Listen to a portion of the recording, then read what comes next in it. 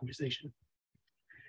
So with that, I mentioned a lot of words around, racial and ethnicity, inclusive pedagogy. I wanted to give you both the opportunity to start explaining, what the research that you do and your interests are, and perhaps, Anthony, you could tell us more about what the power storytelling, specifically through these lenses, is in particular interest to you, what your research is about.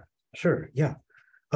As you mentioned, to give a little bit of context, my undergrad was in sociology with a minor in American ethnic studies, where I was attentive to issues of race, but often from a purely political standpoint of sort of like human to human interactions.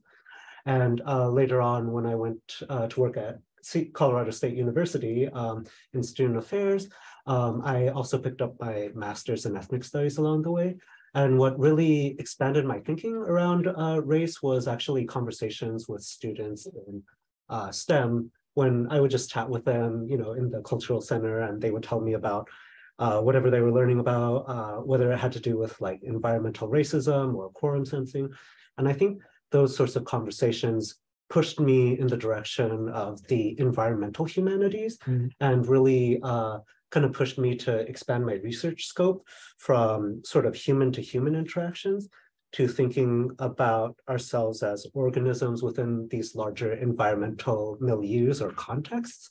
And so over time, working with various professors in English as well as in anthropology, sort of became interested in thinking about the politics of energy and how it's portrayed in works of science fiction, as well as one of the faculty members that I work with is very interested in sort of our molecular entanglements with the environment, whether that's, thinking of the outdoors or more maybe mundane settings like nail salons, households, where we get sort of regular exposure to toxins and things like that, and sort of doing literary analysis in a way that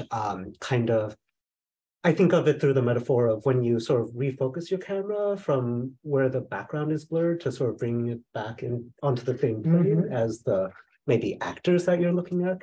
And so over time, learning, kind of stealing badly from the sciences, being able to do, I think, more interesting kinds of analysis by paying really close attention to place and not just maybe the story as we're usually trained to do. I see. I wanted to ask you I think you alluded to it, but I didn't want it to sort of get missed in the weeds. You mentioned environmental humanities. Could you explain more for all of us, what does it mean and what does it mean in the context of the self, of the human, and how it positions himself, vis-a-vis with the environment or as part of it? Yeah, that's a great question. I think for me, I didn't turn to the environmental humanities until my master's. But I think what I've found really attractive about it, in addition to sort of considering the human's place within the environment, I do think that the dominant strain, sort of how it's popularly conceived within English and the humanities at large, is that it can at times be a very white discipline, but where I've found the most inspiring lenses or frameworks for thinking about my work has been in, for instance, folks doing Native American and indigenous studies, or comparative frameworks who are looking at, let's say, literary or movie depictions of environmental issues, but through sort of knowledge frameworks that pull from indigenous traditions, or maybe I think of them as very broadly like ecological epistemologies that sort of move away from this Cartesian sense of there are human actors who are sort of like going about the world as a stage, to we all act and interact within very specific environments that sort of shape us just as much as we shape our environments. That's fantastic. I think I really want to dig deeper there later, but maybe perhaps after we make some linkages with Shanna's work. So, I mean, Shanna has been working as a physics pedagogy expert for a very long time, and particularly in inclusivity, right? I don't want to paraphrase anything about your expertise, but, why? I think the big question is, why does pedagogy need to be termed as inclusive? Shouldn't that be implicit already? Right. Okay, that's a great question. Thanks. Well, it's a really good question because it's actually one I'm almost never asked, right? Like that's what I do. I do inclusive STEM teaching workshops, and I teach a lot of STEM faculty how to be more inclusive in STEM teaching. And a lot of them like, yeah, no, I want to be more inclusive. But this idea of like why, and isn't it already implicitly inclusive? I think a lot of folks might not realize, and this is what my center and folks at my center are realizing more and more, is like it's implicitly not at all inclusive because it was designed by and for predominantly Christian, white, able-bodied, heterosexual men, right? Like that's how teaching was designed, and that's what institutions were designed for. And I didn't realize it, and it's good to recognize like my own positionality as a white woman, and both my parents were higher education professors, and when people asked me what I wanted to do when I grew up, when I was a kid, I was like, get my PhD in something. Like I didn't, like it was just, you know, I was sort of like born in academia and really like swam in it, and not just academia, STEM academia. And so I think that that's a huge bias, like that's a huge bias I'm bringing into it and really blocking me from so much of what Anthony, what you were talking about and what this whole class is about, of this idea of like STEM is not at all the ultimate way of doing things and the objective, unbiased way of doing things. And so a lot of faculty that I work with, you know, also need to like go through that realization of like the way that they were taught is not the way that they need to teach. And it's very problematic the way that they were taught. And so it's not implicitly inclusive at all yet because of who it was designed by. And so we're trying to make it more inclusive, but I think that it's a long journey, and a lot of people think, oh, I'm doing X, Y, and Z. I don't know if you all do any of your classes have like active learning where you're like talking to each other? Does that happen? Some? No. Oh my gosh. Are you all first years? You first years? Okay. But yeah, well, you'll see. I mean, some classes are starting to have like this talk to your neighbor, right? Like they ask you a question and then you talk to your neighbor. And so some faculty are like, oh, I'm being inclusive, I'm having them talk to each other. But there's still so much to the textbook and the way that the science is done and the way that what's chosen to be taught that is really not inclusive. And so thinking about that constant journey. Can I answer your question? Absolutely. I think I actually want to get educated, and maybe we could make a little bit of a sort of engaged practice. I wanted to see whether we can all guess, and how many different ways can we be non-inclusive in the classroom, both as teachers or as students, participants? I actually don't know. It's an honest question. Does anybody, can we all kind of all participate in naming them, and maybe Shanna can tell us what we're missing? So ways in which current classrooms are less inclusive or not. How can one be non-inclusive as a teacher, as a student? How can one be non-inclusive? Yeah. Okay, as a teacher and a student. Yeah. You know, maybe the first thing that comes to mind is able-bodied logics. For example, cognitive differences in learning, right? I teach in one style that happens to be really adapted for some people, but not for others. They lag behind, the GPA is lower, and I assume they're just not as smart, right? Right, yeah. Okay, any other guesses? Like books or literature they use, a lot of it, like in English classes in high school, was like white old men. And there's other writers that are just as good. What's your name? Oh, Ananya. Ananya. Okay, thanks, Ananya. Okay, so like the white old men, right? Yeah. I haven't had this experience here. Oh, I'm MJ, but like some schools that I talked to when I was applying, students would say like, oh, like there are kids who spread false information because they're graded on curve. And so like the pre-med students would try to tell everybody else like the wrong stuff about like the biology class so that the curve would benefit them more. Oh, yeah.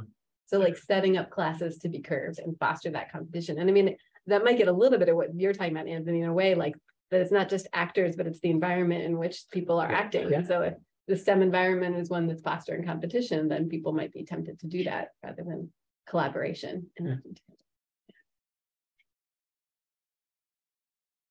Like maybe like assuming background knowledge that comes from like a specific culture. Like I remember in my Spanish class, we had to do like an oral about like going to the airport and going on a plane. And there were a few kids in class that like had never been to the airport. So. Yeah. Right. Yeah. True. I know some instructors that now don't make any cultural references at all, which is also, but just because they're like, well, just the things that I'm consuming might not be the things that other folks are consuming. But yeah, those sorts of assumptions. And I think I make those all, I think a lot of it is you're not aware when you're making those, or I'm not aware. Any other examples? Yeah. Also, like access to resources, like if you tell your students to use a certain textbook, but someone can't like afford it or get access to it. Yeah, even technologies, right? I think I've contended with the fact I teach a lot of programming and modeling courses, and I contend with the fact that there's varying sort of computer capabilities that students bring. I don't know what to do about it. Right, Yeah. right. Yeah, exactly. And I mean, I think that's very, and a lot of it is like making space to like at least learn about that, and right, because there's so many assumptions implicit to anything, even like me saying like raise your hand if you want to share, and not knowing yet if everyone is able to raise their hand, or like, you know, so like saying express with your voice if you want to share. And we have like phone response tools, and certainly are always like, you know, saying if you're not able to use a phone, like can you use different devices, fine. But I had a student come up to me and say like, because of motor abilities, they were having challenges like using their phone and clicking in. And so, I mean, but the fact that the student has to come in and tell me that is like one more burden on the student in order to tell me that. And so recognizing, even when I'm trying to be inclusive by having more engagement and active learning and hearing their voice, it can also lead to exclusion and making space for that. Great. Well, I appreciate all these examples. I learned a few things for sure. I wanted to sort of concentrate a little bit of attention for today on language and the use of language and how it mediates the information that we relay, whether we think that we're telling something that is objective, technical facts, like I'm teaching electromagnetism, or that we're telling, you know, a story about, you know, some sort of metaphor or something to explain whatever we're trying to, you know, relay or convey in our message. And I think we jump very often into this. I'm just sort of borrowing from you, Anthony. We sort of constantly want to somewhat obsessed about calling something fiction and nonfiction and trying to really make that distinction. And I think maybe part of this seminar series is to think about, well, where does nonfiction start? Where does myth start? Where does it end? And does it even matter so long as we are being able to convey any truth about ourselves or the environment that we find or deem important? You know, and so this is a little bit of a segue to ask you any commentary that you have on the power of storytelling, whether it's fiction and nonfiction, and how that can sort of shapes people's perceptions. So maybe perhaps you can offer some examples on, you know, indigenous storytelling, right? Sure. Yeah. I think for me, one of the most helpful reframings has been around sort of the storytelling genres that we use to frame these larger problems that we're facing as a society or humanity as a whole. And so thinking about how oftentimes when we talk about, say, climate change or species extinction, we often do it through genres of like tragedy and elegy. And this is coming from Ursula Heiser, who's in English as well as IOES. And how, you know, at this point, the science is kind of all there. We know that climate change is a thing, but sort of thinking about the different frameworks that we use and what sorts of possibilities they might open up for our thinking or shut down. And so studies showing that sometimes, you know, the kind of science communication that we think of as good and effective, just giving the facts, can also be incredibly depressing. And so what does it mean to think about maybe other genres or frameworks? And so one place that I've drawn a lot of hope has been from, for instance, in a lot of indigenous studies, people talking about, you know, for instance, I think it's Nick Estes, who I believe is Padawad. I'm not sure what tribe he belongs to, but he talks about, you know, for our people and for our ancestors, like the apocalypse already happened with colonial contact. And yet we've found ways to survive and repair our relationships and maintain our relationships to the earth, or folks like Dean Saranilio, who works with Native Hawaiian studies, who talks about, in indigenous Hawaiian ways of thinking about our relationship to the earth, it's like a mother, and you don't leave your mother when she's sick. And so like, what kinds of different commitments or futures are we forced to envision if we think of earth as someone that we have a relationship with, rather than, someplace, we'll just blast off to Mars and find a way to terraform it. And so like, where do we direct our mental energies or imaginations, and how that can really affect the direction that we kind of do our research or think about. Absolutely. I think this links quite well to the point that was made earlier about storytelling and the underlying narratives, right? And I think one that is really common, at least in STEM, I want to ask you, is this, and I'm sure you would agree, but you can prove me otherwise, the narratives and the logics of that I would call extractionist, right? Our relationship to the environment, our relationship to even engineering or production of technology, is almost always extractionist, right? We're trying to allocate resources, maybe increase the efficiency of that allocation, right? And I think that is, I feel, a way of storytelling that we implicitly adopt as part of how we study, particularly STEM processes. I think it's largely driven by, also economic and political systems, right? But I wanted to ask you about that in the sense of also inclusivity, right? Can we be inclusive of our own safety and each other by considering our relationship to our environment in a different way that is not extractionist? It's a good question. And it's right. And I'm just going to repeat it to make sure that I've got it and as I think about it. So, right. Can we be inclusive in STEM by being less extractionist of our environment and thinking about things as extracting from our environment? That's what you're saying. And thinking about that in our own teaching as well and getting that across. So I want to think about that. What it makes me think of, and I don't know if it's directly answering your question, but that's what every good panelist does, right? If they don't know the answer, they like talk about something they do know, but you should let me know if it's not. There's a book called Braiding Sweetgrass. I don't know if anyone's read it, but it's by Robin Wall Kimmerer, who's an indigenous biologist and a poet. And she talks a lot about how when she went to college to learn biology, she was talking to like her counselor, her first counselor, and the counselor's like, "Oh, why do you want to learn about biology?" And she's like, a freshman at a college and had grown up not familiar with academia and environments. And so she was like, "I want to understand why these two types of plants that are growing," and I'm not a biologist at all, so I don't remember what they were, but she's like, one is maybe purple and one is yellow, and I just want to understand like why they look so beautiful together on the mountain when they're growing at the same time. And the counselor was like, "That is not biology, right? Like that's not, you're in the wrong department. Like you want to go into art."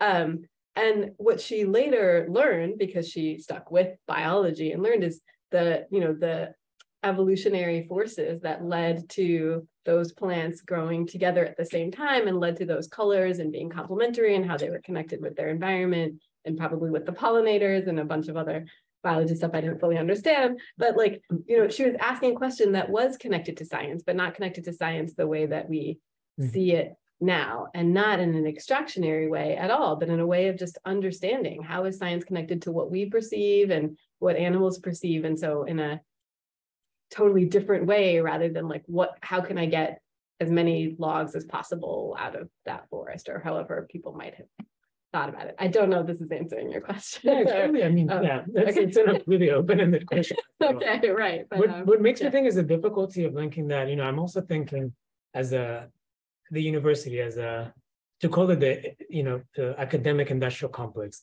that implicitly what we generate, and particularly here in South Campus, we're generating marketable products, people that can enter the workforce.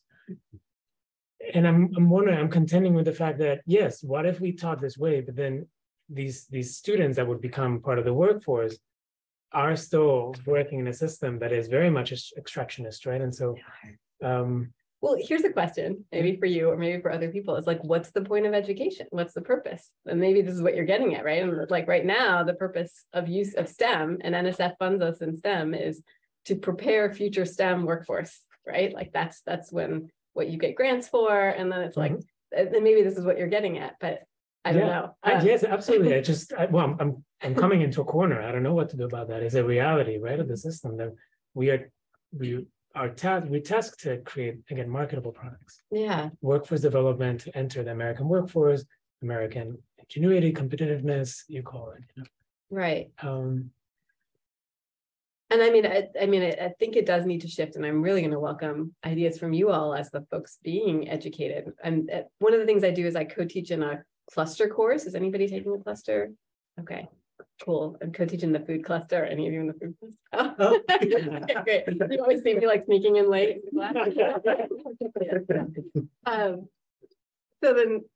And so then maybe you can speak to this too, but like what I love about the cluster course, especially the one that my current instructor is teaching, you'll see how different what I'm going to teach, but she's teaching activism in the course, right? So I'm going to be teaching science and the science of sustainability and that approach.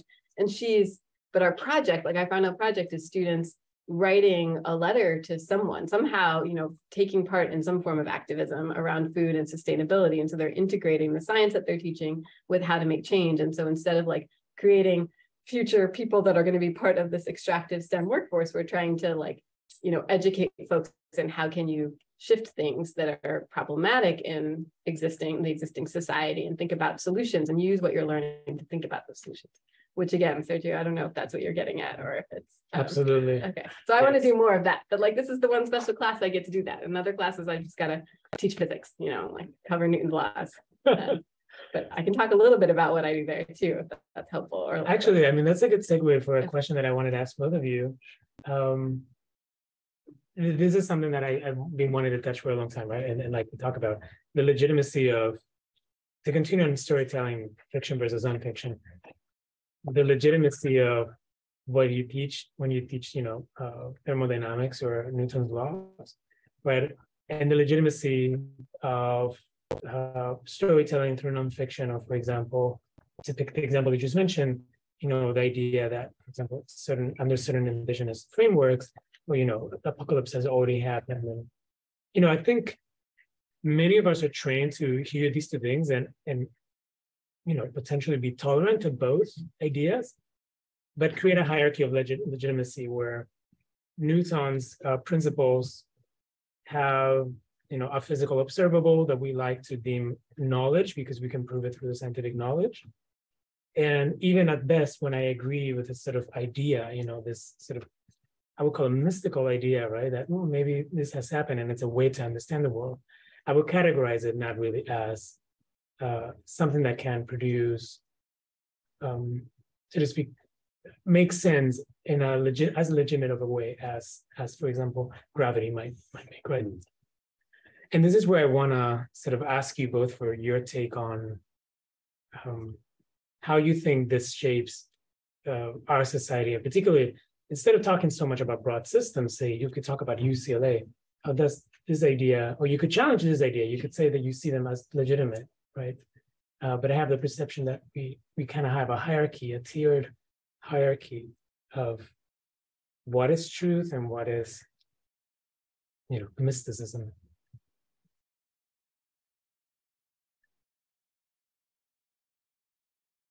Yeah, I guess just going your earlier question about extractivism, and we live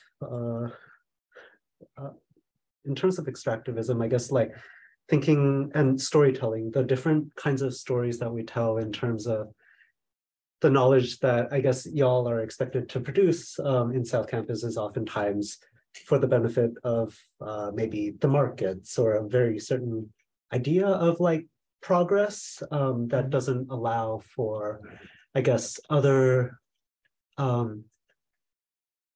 rhythms. And so what I really loved about reading part of Robin Wall Kimmerer's book, which I'm still working my way through. Yeah. Yeah. at one point she talks about massed fruiting, which was like a new concept to me, but the concept that like oak trees or other organisms will sort of like sync up their cycles and maybe not drop acorns on a regular predictable cycle, would which would allow humans to like harvest it on a regular basis.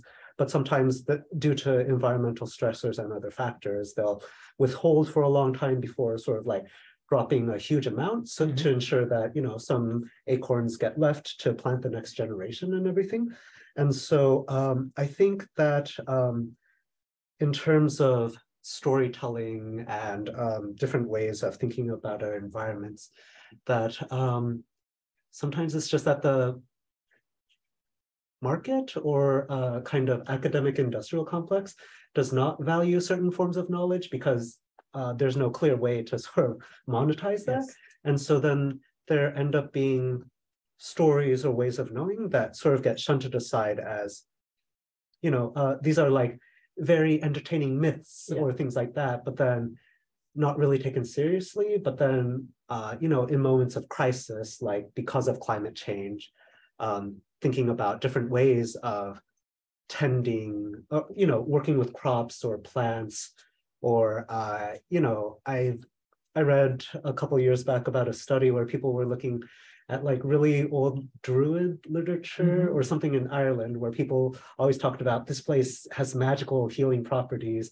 And eventually they found like this new form of bacteria that they're using to sort of treat MRSA and other like strains of bacteria, or strains that have become kind of antibiotic resistant. And so these forms of knowledge that get marginalized, but over time become more important. And so I don't know, it's really hard to think of their relative importance in a society where it feels like, well, how are you going to make us money for, with your new startup? But that's sort of where my mind goes. Yeah, and I kind of want to repeat the question to make sure I'm understanding it, but are you you're pointing out that there's this perceived, well, and probably very explicit actually, hierarchy in academia of like from the hard sciences are somehow the objective or more true than other things, is what you're saying. And what's your question about it? Or... Yeah, any takes on how much you think implicitly or not? Oh, I totally, right. I mean, I think it's good for all of us to recognize. I think I've totally bought into it. Not now, right? Like I'm untraining. I'm actively trying to untrain myself from having bought into that. And I mean, even maybe like 5 or 6 years ago, one of my favorite quotes, which is not one of my favorite quotes anymore, was from a physics education researcher. And he was like, and he was trying to say that like a lot of physics teachers are like, oh, I taught the students in the lecture and it seemed to work really well. And like, they seemed to like it and I feel like it worked. And so it worked well. And he wanted to diminish that. And so his quote was like, well, that's just an anecdote. And the plural of anecdote isn't data. Right. And so like what he was trying to say is like, let's take data on what actually works with teaching.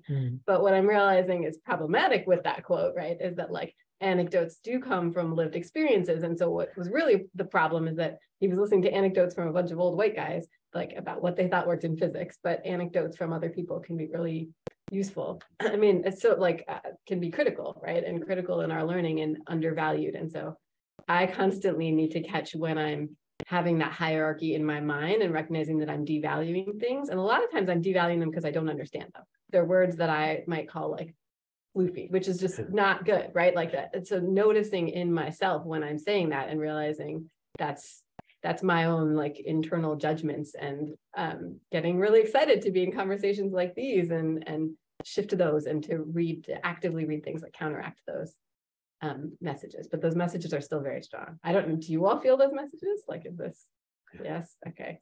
And I mean, maybe starting to notice when and how people around us are reinforcing those messages. Am I answering your question? Yeah. Okay.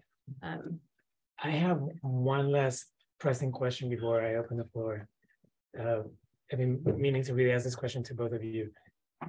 I wanted to probe what do you take might be, going back to language, and let's pick English, which is a gender language. Not all languages are gendered, right? So in this particular case, have 2 genders, right? And we refer to them. How can that shape the knowledge that we generate or our learning experience beyond things that are, for us, at least in this framework, obviously genderized. And to say, if I were to refer an electronic circuit, am I thinking in gender forms when we think of objects? You know, are there any languages that we know of that are not gender that are able to create a different linkage precisely because they're not associated to the concept of gender, at least in the language?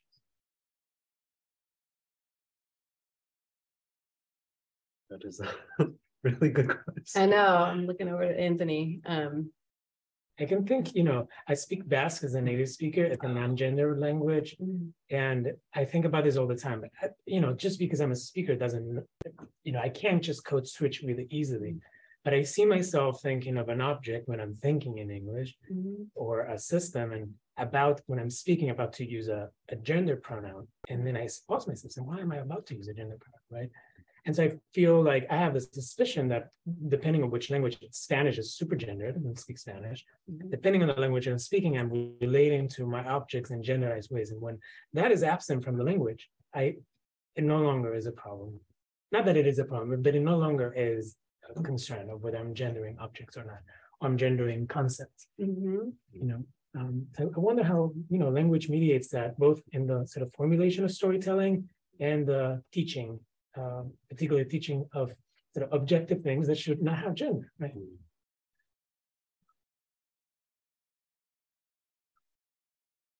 I think I found that really interesting, but I don't know much about linguistics, so I don't want to do like, you know, head into the direction of like bad linguistics, where it's like your language determines your worldview like completely. But I do find it interesting to like, I know there was some large anthropological study where they looked at, you know, how many colors do people in various societies have for the shades between like blue and green, for instance, or like for different tastes and smells. And just sort of thinking about, you know, when we have a sort of, so this isn't as much related to gender, but thinking about sort of the frameworks that we are given to work with for comprehending our world, and how can that shape what we view as like significant or important. There was another study that I was reading about recently that was looking at Western versus indigenous youth, and when they were given like storybooks, how much attention each paid to like sort of the main characters like Bob and Sally versus their environmental context, and how that varied across cultures. And so, although I'm not really like an expert in that, I think for me, learning about the environmental humanities and other cultural forms of comprehending the world has really gotten me thinking about like, well, yeah, it's not just about, you know, these action heroes and like, you know, the good guy who like is changing the world, but like sort of the context that they're in and how that can like change the story sometimes in unexpected ways. Thanks. And I honestly, I'm trying to think, Sergio, of like gender and in teaching and in physics, and especially gendered language and objects. And I don't know if I'm not completely understanding, but the best example I can think of that I don't think is what you're getting at is just when I took physics in high school, and it was AP physics, and I think I was like one of the few girls that was in the class, and like all the examples were like, so many of the examples were like dropping missiles out of airplanes, right? Like, and I mean, they really were, and I didn't think about it, and I was just like, oh, I get to do math. Like I was a nerd who liked it, but I wasn't into it, and I just was good at it, but wasn't into it. And then I took astronomy, and so for me, like astronomy was where like physics was describing these things that were just beautiful and part of the universe and amazing colors and really cool thoughts. And so then I was like, oh, this kind of physics is cool. And so it's a different kind of genderedness maybe than what you're getting at, and probably like takes into account maybe gender norms and what people may or may be more or less interested in. But it's like, that's what the physics textbooks were doing, right? All those examples were maybe related to our military industrial complex. And so clearly what was being decided to be taught to people was being decided by certain people at different not necessarily. and the other thing about gender is I just see it with my kids. Like I have kids who are 6 and 9, and already at the age of 3 or 4, anytime that they saw that they were like had a stuffed animal and they were pretending it was something, it was almost always a he. Like, and that, you know, and that like, so just seeing how dominant gender is even for young kids. Neither of which is directly answering your question, but and so I don't know if you want to elaborate. I would love to spend hours talking about it, but I think I do want to allow our students to ask any questions they want to. You can pick up the thread if you want to from that point, or just any other questions you have. But please.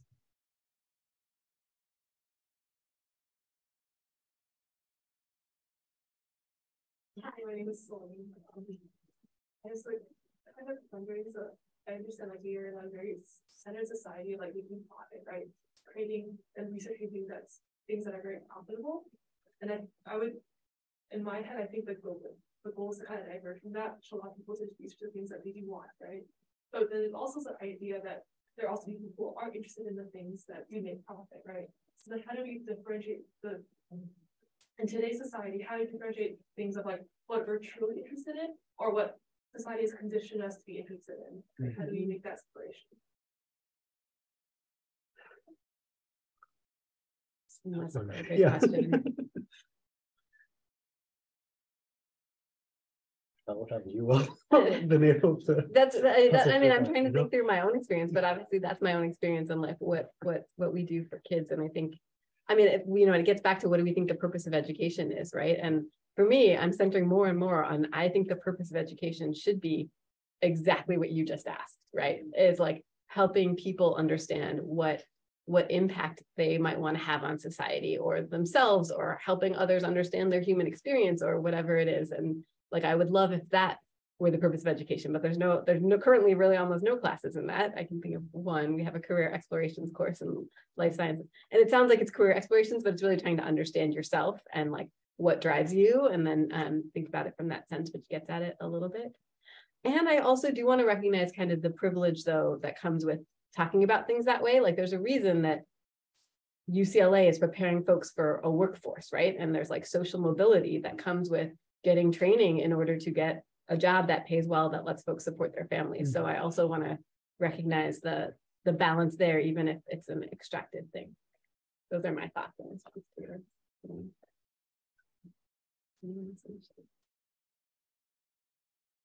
I'm still very much figuring that out. I always feel like the bad child of immigrants because I didn't go into like a practical field that would let my mom kind of sleep well at night, be like, oh, he's gonna be taken care of. And so like, yeah, that's something that I've really been trying to balance and figure out. And right now I'm very much interested in sort of like academia and making it on the tenure track. But then also thinking of like opportunities outside of that. I think especially in places like LA where there's so much industry and everything. And I think when I talk with students, it's like, you know, I have a friend from high school who was really smart, went to MIT, did iBanking with Goldman Sachs for like, you know, 5 years to a decade, but then burnt out, did Burning Man, you know, like lives in the desert now with a partner and their dogs.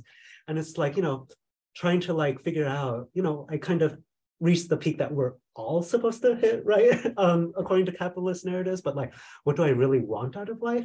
And like, I don't know, I think like for me, it's been interesting to like see that of like, even if you do reach a point where you're like financially stable, I feel like I read about recently a study that said like the biggest predictor of burnout versus job satisfaction is like feeling like what you're doing, like feeling some sort of sense of investment in that and like your relationship to the world. And so, yeah, I think when I work with, you know, students in my classes who are sort of like STEM track and everything, it's really cool to see, you know, their investment when they're like, oh yeah, I really want to like do X or Y and change the world that way. But I think also like for other students who are kind of like, well, I know this is safe, but then also trying to think about their lives outside of their jobs and like, how then can I use like my stable career to like give back to my local communities or like find ways to like turn things I'm passionate into about into like, you know, I can have my sort of segmented 9 to 5, but what do I want out of life outside of that, you know? And so how it's been. Yeah, I'd love to respond, but I want to focus on both of you. Sure, yeah. It's my way of dodging the question. And now I'm also making time for others to ask questions. So please, these are great answers. Okay, I have a question, like maybe that I feel like I haven't thought about like climate change in like enough of different ways, but I think like a lot of the narratives around climate change are like, okay, like scientists are like saying like we have all these facts to make it happen. And then there's like other people who are like, oh, I don't believe it. Like this is just my feelings or my thoughts or like, and because we're like trying to like not think about like it like facts and science in terms of a hierarchy, but also like we need to like help the planet. Like how do we navigate like being like actually like this is real?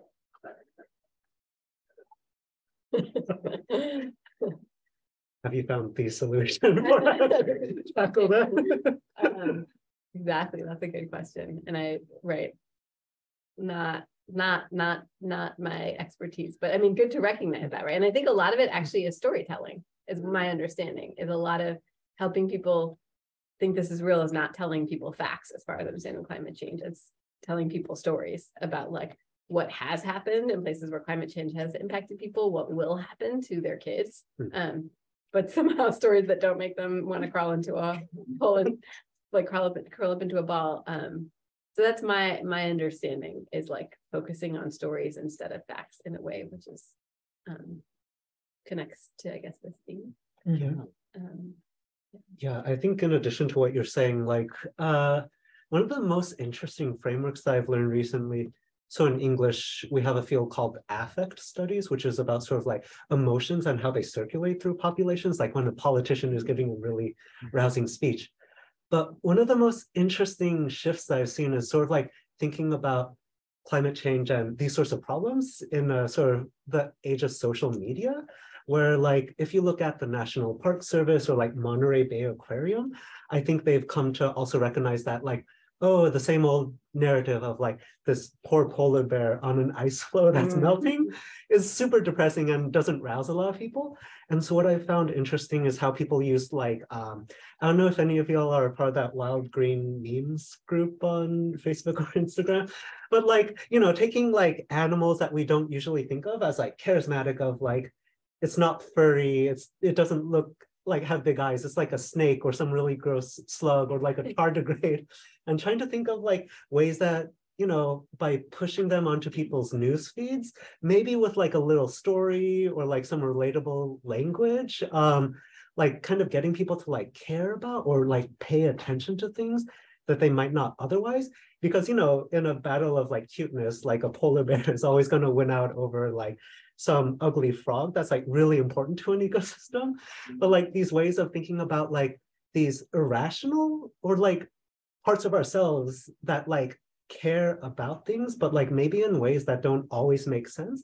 And how do we like tap into that in order to get people to like care and get involved in a way that the usual thing of like sign this petition, talk to your senator, and then we'll like fix the problem doesn't always like inspire the same kind of energy in people. And so sometimes thinking about the way we interact emotionally or like these non-narratives and how they can be like inspiring. Yeah. And I just wanted to, before the question, I just think that the fact that you're asking the question is showing what's kind of wrong with like this hierarchy of sciences, right? And that like that scientists thought, oh, if we just get facts together, like everybody will listen and we'll solve the problems. It's because they weren't working together. They were thinking that like finding the facts is the most important rather than thinking about the integrated, like, let's figure out what's going on. Let's figure out how it's impacting people. Let's figure out how to like tell stories and be more and get this affect study stuff. So you're just revealing what's what. Yeah. Okay. But it looked like you had a question.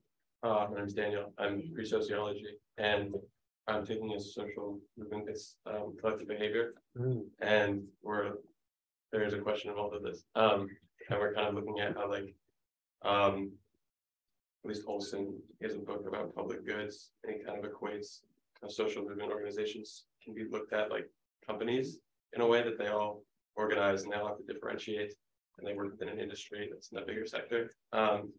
And something that made me think about is how like if your organization is working to like save the panda bears, you can do things like I forget the organization, but it's like if you get a credit card you can get a panda bear on it. When you make payments on that, it goes towards that. So then how does an organization, the question I guess the sociologists are looking at is, how do you take an organization that doesn't have that luxury of a cute animal market? How do you differentiate from that? And in a sense, how do you compete in that industry to get money, and you're trying to move, like you have adherents, constituents, because your product is your organization and you want to achieve your goals. So just it got me thinking about like the markets, and then I think you touched on how like some things are just less marketable, and that's like South Campus focuses on what's marketable. And it kind of made me think, with climate change certainly on the rise, will it be possible maybe to predict when those niches will open up, and are those times where things that are considered generally less marketable can kind of flow into the larger market and become fields? And is that like, I don't know, like are those like 20-year spans, or like shorter? Are they kind of just little spurts where people can get involved? There's a line there, but it's that makes it just anyway. I know some organizations have taken the complete opposite tack, where it's like the like ugliest animal competitions, where it like goes from like cuteness to like comedy, and it's like, oh, I can care about this lunking animal that somehow has still survived. But also, yeah, I don't know, like sometimes it's maybe about like proximity. Like the Monterey Bay Aquarium, they have like, they've taken the like lo-fi chill hop like beats you can study to. You have that, but with like squid in the background, and most people are like, oh, that's kind of gross. But like, you know, if they're sort of on your computer screen as you're studying for an exam or something, it sort of becomes a part of your everyday life, and you become like closer to it. I've used it. Yeah, okay, yeah. Or like, so Wild Green Memes group, like once a year, they do some like charity thing where it's like, oh, you can pick your game, like, you know, like I don't know, like crustaceans or like lizards and things like that. And sort of like I think there's daily voting or something like that. Basically a points leaderboard. And I think that's like one way that within a very like bounded group of like science nerds, you know, like people sort of raise awareness about like the kind of work that they're doing with like less charismatic animals that people might not study, like scorpions and things like that, and getting them into a larger discourse in ways that like might be harder to do when you're thinking about I don't know, within the context of y'all as like students, or like what we'll get, maybe not NSF funding, but you know, maybe local things in LA. Like I know people have been organizing to create those like wildlife overpasses for like mountain lions and things like that. And often, like, my first thought is those are scary. I don't mind if they die off. But then it's like, how do you like create different forms of relationships where it's like, oh, okay, P30 or whoever like is a Angelino just like me, you know, and like kind of reframe relationships. And I think maybe with social media and like less serious ways of thinking about our relationships can open up some of that potentially. Interesting. Yeah, I'm originally from like the East Bay, so I go to the Monterey Bay Aquarium a lot when I'm home. And it's when they opened up like the deep sea exhibit, the giant isopod was kind of the draw. And before then, people look at that thing and they get grossed out because it's a big bug. Yeah. But they like kind of found ways to incorporate it, and they got a touch tank, and like that's really what drew people in, and it was marketing and puns on social media. So it's very interesting. I'm starting to think about that. Yeah. Cool. Okay. I just wanted to point out some things from what was just like one that I think is interesting is like this idea that organizations, even organizations that are doing good, are competing with one another, right? Like that, like that's also showing like our extraction and our competition economy, and like, oh, how do we compete with panda people? Because everything's a lot cuter. So it's like good to notice how embedded that is, and like even when we're thinking about doing good things. And then the other one about the mountain lions, and I mean, just connecting to education and science, like one of the things I know that Center X does here at UCLA, and they do a lot of social justice education in this graduate school of education. So they have a whole thing on statistics and teaching it, getting it into schools, and a lot of it is about the mountain lions and like mountain lion population. And so that's just one way of like where we're taking science and taking a social impact and taking something that people might otherwise be scared of, right, and like integrating them in order to make education a little bit more relevant, and maybe they tell stories about the mountain lions, which would also come from there. Okay, was there a question? Yeah, my name's Johanna, and I'm studying psychobiology. So I guess I kind of got stuck right at the beginning on that idea of students as products. Like, I had the idea, but never worded quite like that. So, you know, we're paying to be here, or like in some way being paid to be here. And then the idea that like UCLA does want us to go out and be in these high level jobs and high paying and high in like societal rank. And I guess my question is like, obviously you're not going to have like the solution to this, but like, do you see a way of like decentralizing like capitalist ideologies within teaching? Like, does that exist, or are they like in literature codependent? Like, is there a way? Right, like if you're a university in a capitalist system, can you separate yourself from the capitalist system that you're part of? Like, yeah, humans versus students, like it's a product versus students, and how does that look, I guess? Yeah, I mean, it's really hard. It's what I'm learning. And part of what makes it really hard is not being aware of how much it's embedded, right? Like in me, I just feel like I'm still constantly every day recognizing like, oh, I guess that's another manifestation of the fact that we're part of the capitalist system. Like, and that's, you know, where I thought I was part of this, idealistic. We just talk about ideal. We don't care about the money that's coming in. It's there. But I mean, like, and then the much less satisfying, but like smaller answers that is getting away from competition. Right? You're a psychobiologist. Like you're going to be in classes that are going to feel really competitive, which they brought up, and like that just realizing, like, fostering collaboration. And so like in a lot of the introductory STEM courses that I really like, that I don't know if people are thinking, they're trying to like have more what are called like liberatory frameworks of just like, we just want you to work together. Like we're all going to learn better if you all work together. And so like, let's start that from the beginning. And so try to make it that that it's not a problem of scarcity, which is I guess what capitalism is getting at. So how can we make it not feel like a scarcity of knowledge and a scarcity of A's? And more of a like, if we all work together, we can all kind of do the get what you're at. No, it does. Sorry, please. No, go ahead. Yeah. Please finish.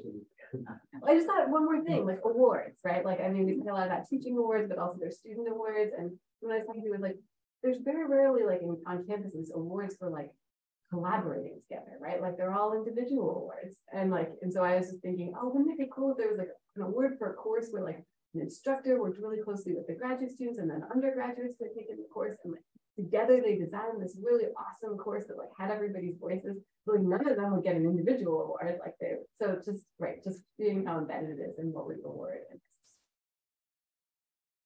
And your answer really resonated for me too, like even as someone in the humanities, because I think oftentimes people think this is like more touchy-feely stuff about like social justice and like love and things.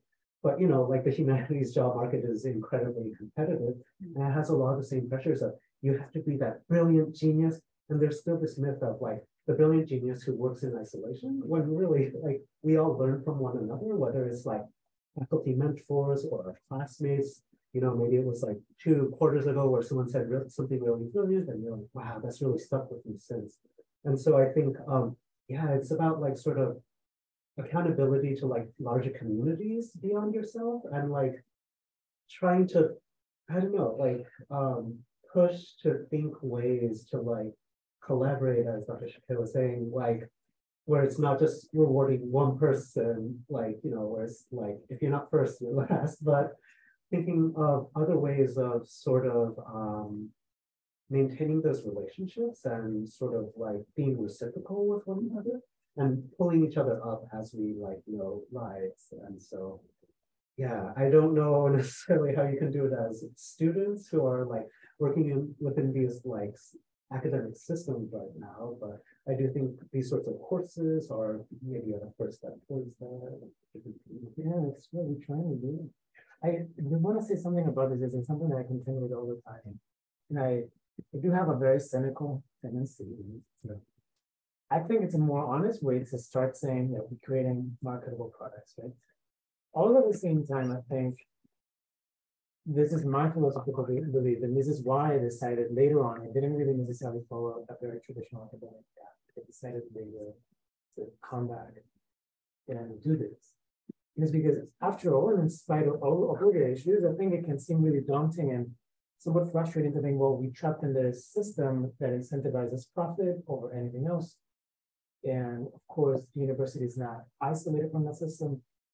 But I also think, and this is when I sometimes, in dark times, I resort to some of my people, and one of them is, late Bill Hooks, who argued endlessly and really eloquently that, education is the path to emancipation and liberation. And within the system, we don't need to break it to argue that definitely in the United States, the intellectual capital resides in the academic complex system, in spite of the incentives that we may have in relation to society.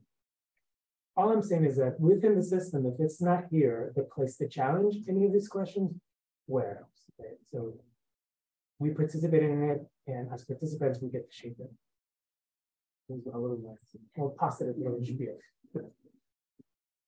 Yeah, I think I just appreciate you bringing up Bell Hooks, and that's just a wonderful thing to read if folks haven't read her. But like one of the things that Bell Hooks talked about is when she grew up in a segregated school, and so she was like, my teachers in the segregated school, like their goal of education was liberation, right? Like education is liberation, and so I want to educate folks, like I want to bring folks into that liberation. And so she was so excited about that, and then integration happened, and so she started going to a school where she was taught by white teachers, and she's like, suddenly they were teaching me like reading, and like I didn't understand, like why was I learning this, and they didn't seem to know why I was learning this, like this is what you're supposed to learn. And then she's like, and then I went to Stanford, and I was like, well, in Stanford, my professors, they're going to be there about like liberation, right? Like they're going to be self-actualized and like help me figure out what I want to do. And she's like, they were just like socially awkward and focused on like one thing, and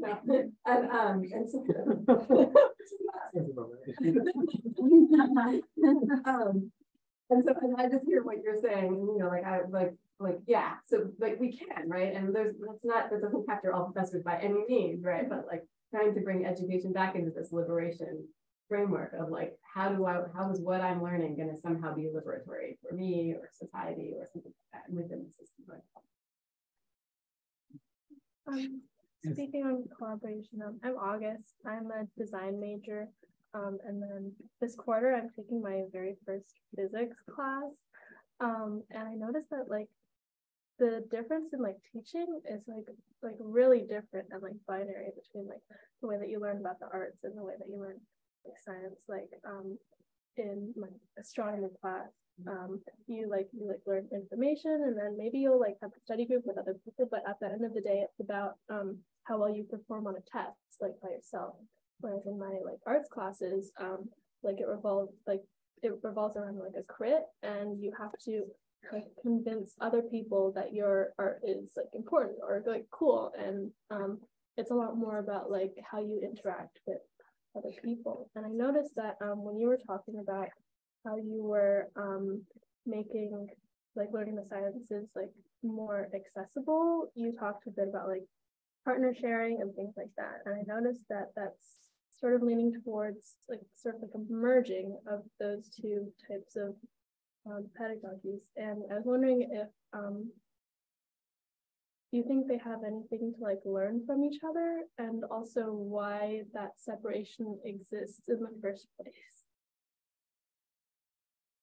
It definitely has something to learn from each other. There's no question. And what it would make me think of is like my favorite assignment that I did when I was teaching physics, that I'm sure I got for a bunch of wonderful people that I'm not going to give credit to, but for my master's in teaching and culturally responsive pedagogy. And so it was to have students like take the physics concepts we learned about and like apply them to some sort of hobby they had or a sport or just something from their own culture or whatever it was. And they would work in groups and they would make an interactive presentation, and they would take it back to whoever they wanted to share it with, their family, their friends, members of the club or whatever it was, and they work together to teach them physics through this cool thing. And one of the coolest ones is this like whole ceremony of like a bunch of people at the top of a pole with ribbons wrapped around, and it came somewhere from Mexico, and I want to look at it more, and they were like analyzing the angular momentum of like coming off of this pole thing, and they, took that back to their family and taught it. And so like, that's what I want more physics to be like, and that's what I think we can learn from, and then they would, right, and different groups would look at different things and give feedback, which is maybe a little bit, so yes, we can learn a lot from what art does and how art sees it. And I think my guess is the differences come from this view that in the sciences there is an objective truth, and I will teach you the objective truth, and then you will tell me back that you know the objective truth. And I think in art there isn't that, right? And so there's more space for discussion. And so I think as soon as we start realizing that whatever that the scientific facts are, recognizing there's still so much subjectivity to where they come from, why we focus on those, and how they're used, and that's what we can bring into ours.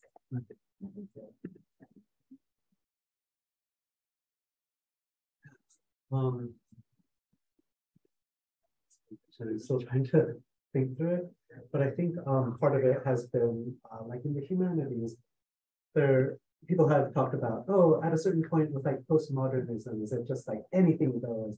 And I think what's shifted in the past couple of decades is like, no, just because these dominant Western modes of thinking about what reality is have been destabilized, doesn't mean that there's no objective truth anymore. But I think one thing that you were getting at was very much about like our positionality in the world, and sort of like the context that we grew up in inform our truths and our perspectives and what we can know about the world. And so I think that in the humanities, it's like not just like speculation and fantasy and like complete imagination, but also what happens when two forms of knowledge sort of start overlapping with one another and leading into each other. And sometimes it can be really messy, but at other times it can like create these unexpected alliances where maybe it's, for instance, a rural white community who is in close proximity to like a reservation, like because both groups of people like have a certain type of relationship to the land, that you can do sort of like that they produce, like certain forms of like local interventions into like climate or environment that are very different from, like what maybe a professor here at UCLA would like dictate as like, this is the, quantifiably best optimal solution that we found for most environments, and so I don't know how much that answers you.